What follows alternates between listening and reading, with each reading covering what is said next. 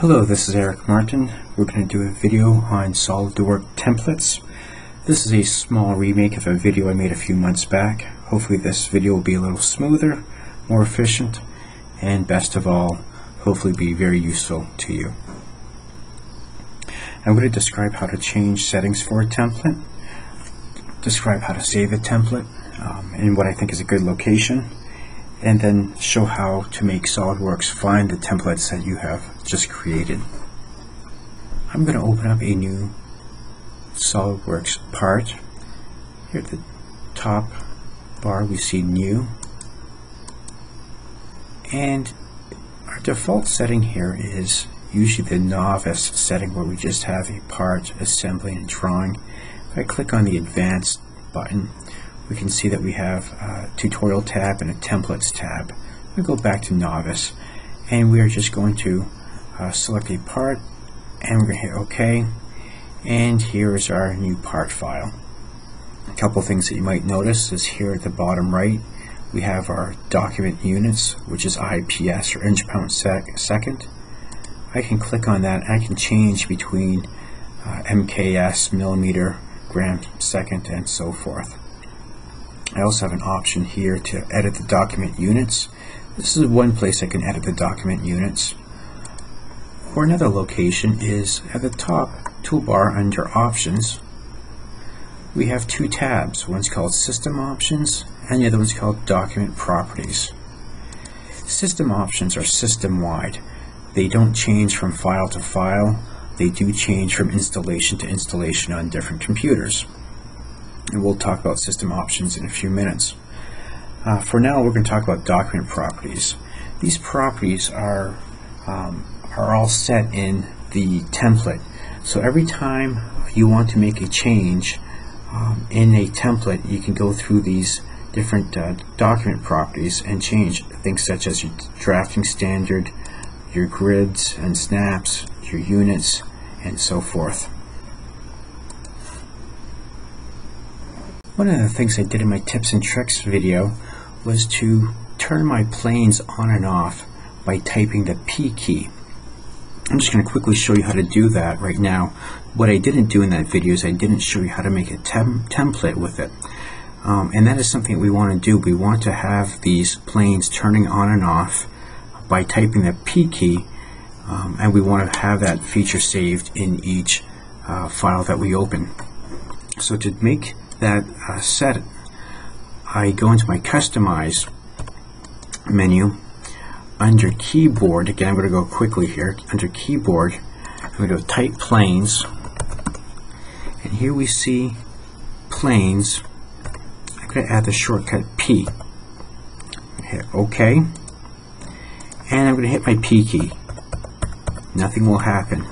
I need to save, or I need to select my planes, top, front, and right, and then click on this little sunglasses, eyeglasses icon where it says Show, and select somewhere else. Now we can see those planes are active. Now when I type my P key, these planes are now showing, and that's how I want my template to be. I want to have my templates turning on, or my files opening with my planes showing. That's a personal preference. I think it's a good idea. Next thing I'm going to do is show you how to change the document units. I mentioned that there was a spot down here where we can pull up the document units, where we can edit units. And when we do that, we can see that we can quickly come to our units from that screen, as opposed to selecting options and then coming to our document properties and coming to our units. So for this file, for my template, I'm going to make an inch template. I'm going to have 3 decimal places for my length, and I'm also going to have 1 decimal place for my angle. I'm going to click OK. Now my template is ready to be saved. I've got my planes turning on and off, and I've got inch pound second, and I have document units with the length of 3 decimal places, an angle with 1 decimal place, And now I'm ready to save my template. I'm going to come to the top where we have the save and click on the drop down menu, click Save As.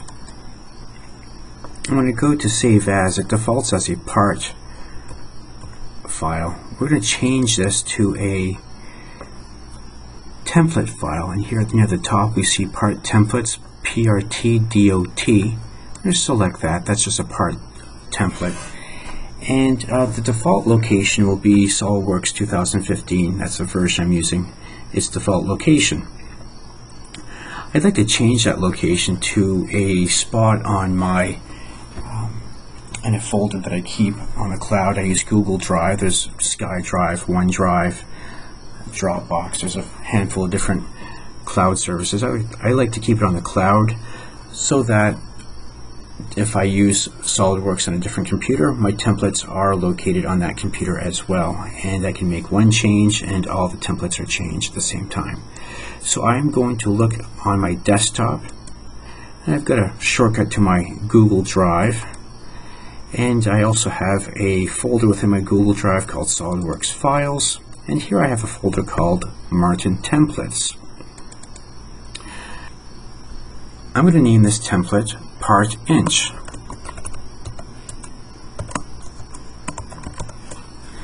And click on Save. And now this is saved as a part inch. If I want to make a millimeter template as well, I can go ahead and click millimeter gram second. I can also change my document units. We probably don't want 3 decimal places if we're using millimeter gram second, so I'm going to change this back to 2 decimal places. And click OK. And now again I'm going to save this as another template. So here at the top, drop down menu, Save As, and I have my part templates. I'm going to save this as part-mm and click on Save. Now that we have our templates made, we want to see if SolidWorks can look for those templates. So I'm going to close this file, and I'm going to come back to New, and when I come back to New here, I give it my Novice screen. I'm going to go to my Advanced screen, and I don't have my part inch or part millimeter files. What I'm going to need to do is I'm going to need to make a system setting change. So here at the top of the drop down menu under Options, I now see my system options. Remember previously we had system options and document options. Now we just have system options because we do not have a document open. And what we're going to look for is we're going to look for file locations. When I click on file locations, we see a couple of folders that SolidWorks is looking for its templates. This is the 2015 templates, and then it also has the tutorial templates. What we do not see is the folder for our templates that we just created, so we are going to need to add those. I'm going to click on Add, and when that happens, if I didn't close SolidWorks and reopen it, it probably will have the location that we just saved the previous templates. Right here, Martin template, it's already located there. I'm going to click OK, and now I'm going to hit OK down here. Before we do, you can see that Martin templates has been added. Now click OK at the bottom. It's going to ask me if I want to make the change to a file path, and the answer is yes. And there it is. So now when I go ahead and click on the New document, again, if I'm in the Advanced, if I'm in the Novice, I don't see anything different. But when I go to Advanced, I see the 3 tabs. These were the original SolidWorks templates.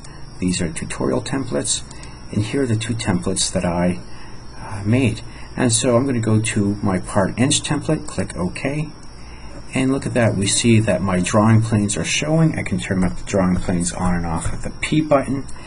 And then I can come down here, my inch pound second, and look at my document units, and I notice that they are 3 decimal places like I made the change. And so therefore we have successfully made a new template and have made SolidWorks see that template whenever we want to start a new file.